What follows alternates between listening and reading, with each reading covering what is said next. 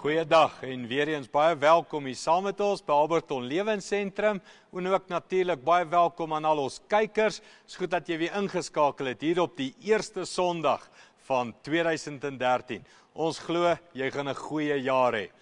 Voordat ons gaan staan en saam sing, net so iets oor ons begin 'n nuwe reeks wat gaan handel oor lewe met ritme, 'n geestelike groeiplan vir die jaar wat ons saam met jou wil hê. Voordat ons daarna gaan kyk, kom ons staan op en kom ons sing saam.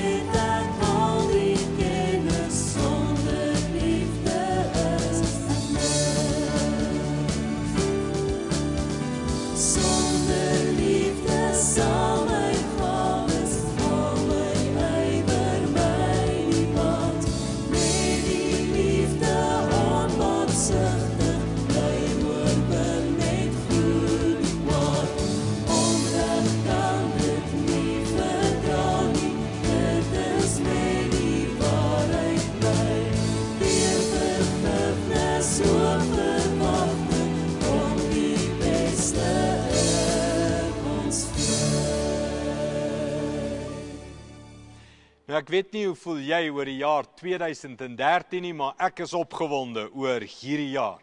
Ek is seker opgewonde omdat ek weet wat ons beplan om saam met ons gemeente te doen en wat ons beplan om saam met ons kykers te doen en hoe ons beplan om saam met jou te groei deur ons nuwe webtuiste wat ons begin vandag. Dit is die woord.tv waarop jy saam met ons op 'n geestelike groeiplan kan gaan. Later meer daaroor. Nou kom ons begin vandag en ons vra hierdie vraag. Wat is jou visie vir die jaar 2013? Wat droom jy? Nou kom ons wees vinnig eerlik, hierdie ding van nuwejaarsvoorneme en alles, ons het al daaroor gepraat, dat dit hou nie altyd nie en dit is baie keer so eendimensioneel, Ons het 'n nuwejaarsvoorneme vir 'n werk, nuwejaarsvoorneme vir 'n verhouding of nuwejaarsvoorneme na Kersete bietjie gewig verloor, Ons het al hierdie nuwejaarsvoorneme en dit hou nie. So ons is eerder besig met 'n visie vir die jaar 2013. En ek weet nie van jou nie, maar iets van lewe praat met my. 'n Visie van lewe. Hou jy van lewe? Wil jy lewe? Wat is lewe? Nou ek wil dit dadelik na jou kant toe bring. Ek seker in jou hart, in jou binneste, is daar 'n stirring, 'n begeerte na 'n maksimum lewe in 2013. Iets van 'n lewe ten volle, lewe in oorgawe, lewe 'n vervulde lewe, Ek dink dis alle mense se begeertes. Kom ons wees eerlik, dis alle mense wil leef en iets van lewe beleef, energie in hulle binneste. 'n Lewe saam met God, 'n lewe saam met my geliefdes, 'n lewe saam met die wêreld en 'n verskil maak. Ons almal soek daardie lewe. Nou dis die belofte wat ons het, dat Jesus vir ons daai lewe wil kom gee. En hy hou die sleutels van daai lewe in sy hande, en hy hou die geheim vir jou en my, en dis wat ons na jou toe wil bring. Vir 2, 3, 4 weke gaan ons hierdie uitnodiging na jou toe bring van Jesus hou die lewe, en hy nooi jou uit, kom lewe dit saam met my. Ek wil dit nie alleen leef nie, sê Jesus, ek het die lewe. En ek wil dit nie alleen leef nie, ek nooi jou uit, kom lewe saam met my. Kom ons gaan kyk bietjie na daai uitnodiging van lewe. Dis hier in Johannes 10, vanaf vers 10 af. Hy sê, die dief kom vir niks anders nie, as om te steel, dood te maak en te vernietig. Ek het gekom, sodat hulle die lewe of lewe kan hê, ja, sodat hulle dit oorvloedig het. Nou hoor hierdie uitnodiging. Jesus sê, die dief, die duiwel, ons weet wie's dit, hy kom vir niks anders, as om te slag, steel en verwoes nie. Maar Jesus sê, ek het gekom, dat julle lewe kan hê, en lewe oorvloedig. Met ander woorde, nie net, ekskuus vir die Engels, survival mode nie, né? Het jy al daarvan gehoor? Ons is net in oorlewing. Ons wil net deur hierdie maand kom, ons wil net deur hierdie volgende week kom. Nee, Jesus sê, jy kan anders leef. Jy kan lewe in oorvloed geniet. So iets van lewe in oorvloed, dis aansteeklik. Het jy al sulke mense ontmoet? Hulle borrel, vol energie, alles wat hulle doen is net met soveel entoesiasme. Dis hierdie uitnodiging. Jesus sê, ek het gekom dat jy lewe kan hê, en dit in oorvloed. Nou die vraag is, Andries, hoe kry ek hierdie lewe by Jesus? En die antwoord is, jy moet leer om hom te volg, om 'n volgeling van Jesus te wees. Kyk wat sê hy vir ons, leer hy vir ons hierso in Lukas 14:25. Groot skares het Jesus gevolg, baie mense, maar het hom nie beïndruk hoe hulle hom op 'n afstand volg nie. Hy kom toe en hy sê, wat 'n volgeling. Hy het omgedraai en vir hulle gesê, as iemand na my toe kom, moet jy my liewer hê as jou eie pa en ma, vrou en kinders, broers en susters, en ook nie jou eie lewe gering ag nie. Anders kan jy nie my disipel wees nie. En jy kan nie my disipel wees as jy nie jou eie kruis dra en my volg nie. Sien wat hier gebeur het, en ons het laas jaar daaroor gepraat, die verskil tussen mense wat regtig Jesus volg, en net mense wat aanhangers is. Hierdie versie begin met aanhangers, né? Daar was baie wat hom gevolg het. Elke tweede ou het agter Jesus aangeloop. Gee my 'n wonderwerk, maak die kos meer, genees my kind, doen vir my dit, doen vir my dat. Maar hulle was nie ware volgelinge nie. En dan kom Jesus en hy sê iets van, wil jy die lewe hê? Wil jy regtig 'n volgeling van my wees? As jy regtig my wil volg en regtig by die lewe en lewe in oorvloed wil uitkom, wat moet jy doen? Hy sê wel, dan moet jy besluit om 'n volgeling te wees, kos alles. Jy moet my liewer hê, ma, pa, huis, kinders, godsdienst, tradisie, dit wat jy altyd op staat gemaak het, geld, sekuriteit, jou eie naam. Hy gaan so ver, hy sê, jy moet my liewer hê as jou eie lewe. En dan sê hy, as jy my wil volg, moet jy jou kruis opneem. En dis die enigste pad na lewe toe. Kan ek dit so uitdruk? Gee jou lewe vir lewe. Dis wat Jesus sê. As jy by die lewe en lewe in oorvloed wil uitkom, gee jou valse lewe op. Dit wat jy nou dink vir jou lewe gee, dit wat jy nou dink jou wow lewe is, hy sê nee, dis 'n valse lewe. Dis 'n leuen. Dit gaan jou moeg maak. Dit gaan jou laat uitput. Dit gaan jou draineer. Hy sê die lewe wat ek vir jou wil gee is lewe in oorvloed. Maar die pad na hierdie lewe toe is 'n lewe van word 'n totaal toegewyde, geesvervulde volgeling van my. Nou, ons het al baie oor hierdie woorde gepraat, maar net iets weer daarvan, hè? Jesus sê die pad na lewe toe is, stap hier agter my en volg elke voetspoor van my. Bly so naby aan my as wat jy kom, want my pad gaan na lewe toe en lewe in oorvloed. Nou, ek weet nie van jou nie, maar dis vir my 'n visie vir 2013. Ek wil lewe in oorvloed. En die enigste plek waar ek hierdie lewe, ultimate lewe, vol lewe, betekenis lewe, oorvloed lewe gaan kry, is hier agter Jesus. Rustig, voetjie vir voetjie, wees 'n totaal toegewyde volgeling van Jesus. Nou wat ons hierdie jaar wil doen, is om jou te help hoe om 'n volgeling te wees. En wat dit beteken om nie net Sondag volgeling te wees nie, maar om elke dag van die week 'n volgeling van Jesus te wees wat lewe en lewe in oorvloed het. Nou kom ons begin. Die manier hoe ons jou wil help om 'n volgeling te wees, ons wil vir jou kernwaarhede oor die karakter van God leer. Groot woorde, né? Ons wil vir jou die groot waarhede oor wie God is leer. Nou waar ons hierdie waarhede gekry het, jy kan weer gaan kyk op die webtuiste, die Woord.tv, daar verduidelik ons hierdie fondasie waarhede, hierdie groot waarhede, maar in kort. Dit kom uit studie van oor die laaste 2000 jaar van kerkgroei.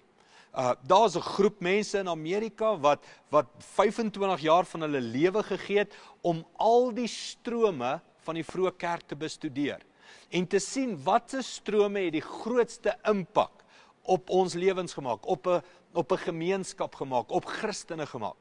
Nou uit hierdie groot strome uit het ons die 7 fondasie karakterwaarhede oor wie God is in die hande gekry. Nou dis wat ons eerste vir jou wil leer. Iets van hierdie fondasie waarhede oor wie is God. En ons gaan baie oor praat, so ek gaan vinnig hier deurgaan, as jy nie alles onthou nie, moenie bekommerd raak nie, jy gaan dit nog baie kry en so op die webtuiste ensovoorts, maar hierdie fondasie waarhede van God moet vas wees in elkeen van ons se lewe. As hierdie waarhede nie vas is nie, daar's groot gevare. Jy groei verkeerd. Jy groei ongebalanseerd, jy groei in een rigting. Jou beeld van God is geskend. Ek wil vinnig vir jou teruggaan na Johannes 10 toe. Onthou wat hy gesê het, die dief kom slag, steel en verwoes. Wat kom doen die dief?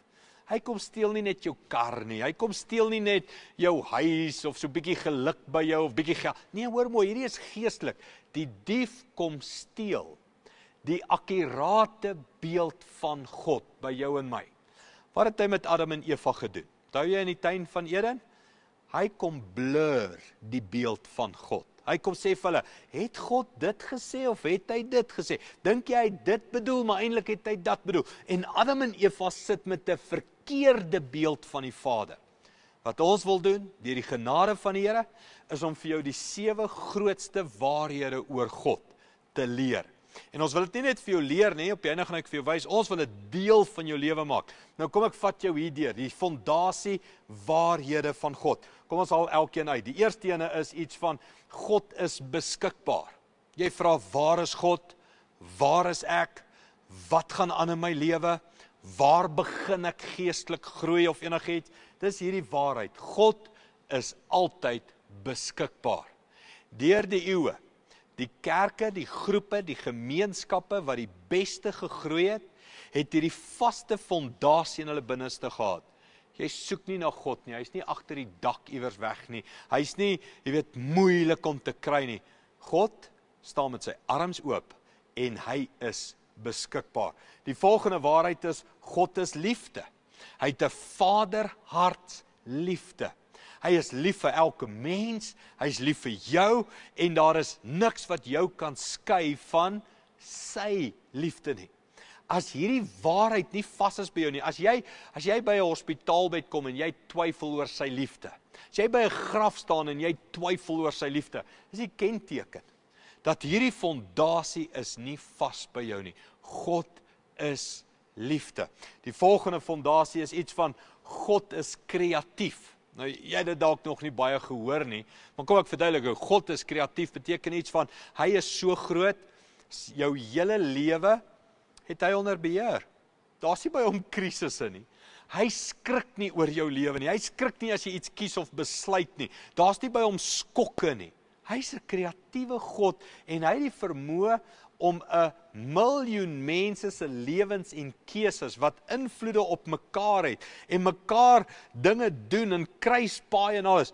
En hy kyk na alles en hy sien 'n klinkklaar boodskap van sy plan met jou lewe. Mense, God is groot. Hy's kreatief. Hy kan met jou lewe werk. En dis die volgende beginsel. God is die weg. Met ander woorde, hy is die weg vir jou persoonlik. Hy kan vir jou die rigting aanwys. Hy kan jou lewe uitsorteer, jou lewe gesond maak. Hy is die weg, die waarheid en die lewe. En elkeen van ons moet hom persoonlik leer ken as die weg. Hy is wys, hy het al die antwoorde, hy ken alles. Al vir 2000 jaar werk hy met ons mense na Jesus opgevaar het hemel toe, en hy weet wat hy doen. Hy is die weg in ons lewens. En dan die volgende waarheid fondasie is, God is lief vir die hele wêreld. Nou die eerste een was iets van, God is lief vir jou. God is beskikbaar vir jou. Hy is die weg vir jou. Alles was oor jou gewees. Nou, maar God is ook lief vir die hele wêreld. En groepe, gemeenskappe, wat die sterkste, vinnigste verander het, is gemeenskappe wat die waarheid geken het. God is lief vir ons land. Hy is lief vir alle volke, tale, kulture, alle groepe. God is lief vir die hele wêreld. Dan die volgende ene is, God is ons koning. Hy regeer. Sy koninkryk moet kom. En om hierdie waarheid te verstaan, dat niks wat ek het is myne nie, alles behoort aan die koning. En die koning roep my tot sy diens, en die koning roep my om 'n verskil te maak op sy wêreld, sy aarde, wat sy koninkryk is. Dis 'n waarheid wat ons moet vasmaak. En dan die laaste ene is iets van, God is drie-enig. Dit beteken God die Vader, God die Seun, God die Heilige Gees. Nou, hierdie is iets van, hoe ken jy God? Ken jy hom eendimensioneel? Bid jy net altyd tot Jesus? Jy verstaan nie die Vader nie, of die Vader is vir jou kwaai in die Ou Testament. Praat oor die Heilige Gees, dan sê jy, die Gees goed is vir my so bietjie vreemd. Hierdie is God is drie-enig, en jy moet hom in sy drie-eenheid ken. Hierdie was net vinnig. Die waarhede oor God, wat ons stap vir stap vir jou wil verduidelik, sodat jou fondasie, jou fondasiestene in jou lewe vas is, waarop ons 'n verhouding met God gaan bou. Hoe ons dit gaan vasmaak in jou lewe, is deur ritmes. Nou, ek gaan nou niks meer verder sê oor ritmes nie, behalwe, gaan kyk maar dalk so lank op die webtuiste, en lees daaroor, en kyk wat sê ons oor die ritmes. Kom ons sluit vandag af en vra jou hierdie vraag. Het jy lewe? Soek jy lewe? Wat is jou visie vir hierdie jaar? 'n begeerte, 'n honger en 'n dors na lewe? Kan ek dit so sê, wil jy graag hê 2013 moet beter wees as 2012? Wel, soek die lewe. Jesus het die lewe. En dit lê in hierdie fondasie waarhede, in hierdie ritme oefeninge waarin ons jou wil vat. Maar ek wil hierdie diens afsluit sonder om jou 'n kans te gee om te kies vir die lewe nie. Kom ons kies die lewe in 2013. Kom ons luister na hierdie volgende lied.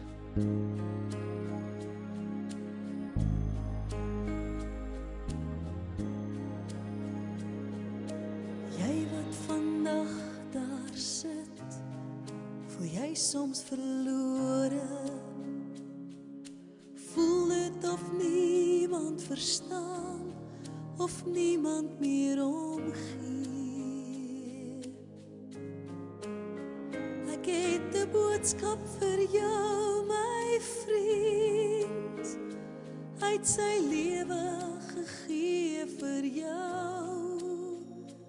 Hy het gekom want hy het geweet van jou hart se seer. Ons verlosser het gekom. Ja, te kom vrykoop. Ons verlosser het gekom. Om jou lewe net te maak. Ons verlosser het gekom. Om jou te kom aanraak. Ons verlosser het gekom.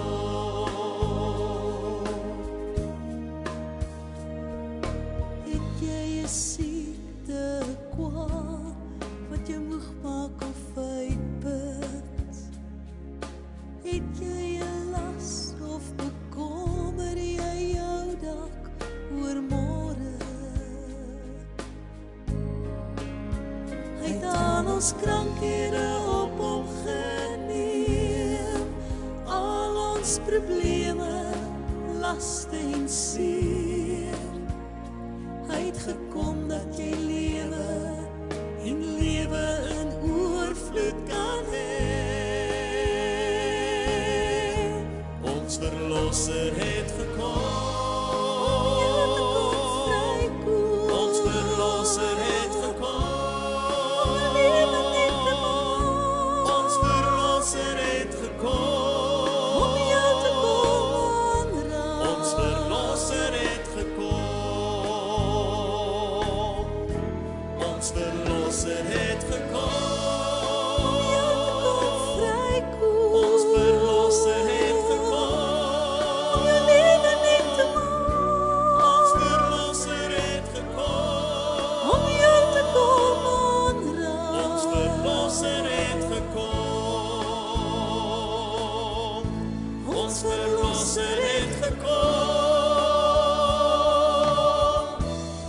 ons verlosser het gekom.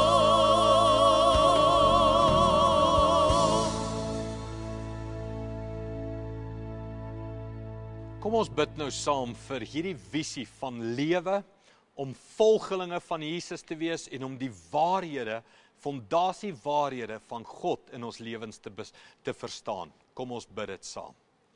Hemelse Vader, dankie vir hierdie uitnodiging vir 2013. Soveel van ons is bang vir hierdie jaar. Soveel van ons is moedeloos alreeds en wonder wat gaan alles gebeur en twyfel en is bekommerd oor die jaar. Maar ons hoor vandag Jesus voor ons staan. Wil jy lewe in oorvloed hê? Kom na my toe. En vandag vat ons hierdie uitnodiging en ons wil volgelinge van Jesus word. Ons wil die Vader by Jesus leer ken, want die Vader is liefde. Die Vader is beskikbaar. Die Vader is die antwoord in die weg en hy werk in my lewe. Dankie daarvoor, Here. Mag ons U so leer ken in hierdie jaar. Dankie in Jesus naam. Amen.